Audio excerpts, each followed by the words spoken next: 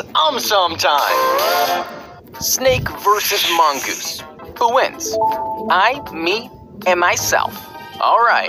A snake, especially a cobra, is a tasty meal for the mongoose. So, it fights to kill, while the cobra fights to defend itself. When the cobra strikes, the mongooses lightning speed helps it dodge the strikes, causing the cobra to miss repeatedly. But what if the cobra succeeds in striking?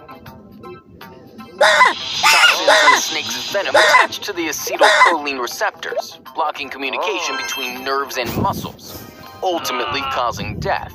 However, in mongoose, these receptors are mutated or shaped differently. The toxin cannot attach to the receptors, making venom ineffective. Eventually, when the cobra gets exhausted, the mongoose snaps with its sharp teeth, killing the cobra and winning the battle. Mostly, between the cobra and mongoose, mongoose wins.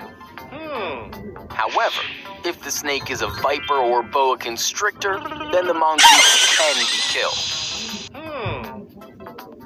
Why do we breathe through one nostril? No idea.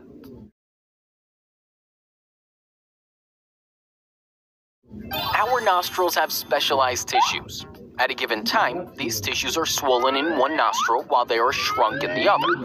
Hence, when we breathe, air passes easily through the nostril in which the tissues are shrunk. However, due to the swelling, very less amount of air slowly passes through the other nostril. Thus, it seems as if we are breathing through one nostril only. However, after some time, the swelling and shrinking in the nostrils reverses. This breathing pattern is called nasal cycle. Nasal cycle is beneficial for us. But how? Some odors are detected better in fast-moving air, while others in slow-moving air.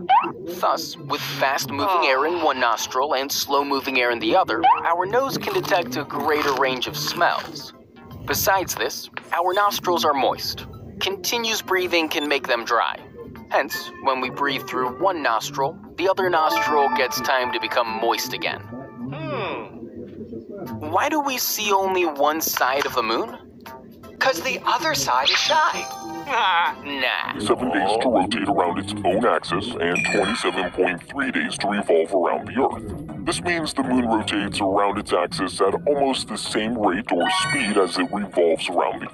Hence, the same side of the moon is constantly facing the Earth, making us see only one or same side of the moon. However, if the moon did not rotate on its axis, then we could see the other side of the moon. We would also see the other side if the moon rotated in 13.5 days. That is, it made 2 rotations in 1 revolution. But this is not the case. However, an interesting fact is that due to the elliptical orbit of the moon, we can see almost 59% of the moon's surface. Why does February have 28 days? Many centuries back, a Roman king called Numa made a calendar according to 12 lunar cycles, which approximately take 354 days. But as even numbers were considered unlucky, Numa rounded off days to 355. He also made each month odd-numbered, leaving one month, that is, February's, with 28 days to reach the total of 355. But as the Earth takes 365.24 days to travel around the Sun, seasons and weather conditions started mismatching with the 355-day calendar. Then came Julius Caesar, who decided to follow the solar calendar of the Egyptians that had Januarius and Februarius in the beginning. He made the calendar into 365 days by adding days in each month except February, as still 0.24 days were pending each year. After every 4 years, he added 1 day to February, making it a leap year. Thus, February has 28 days except during leap year.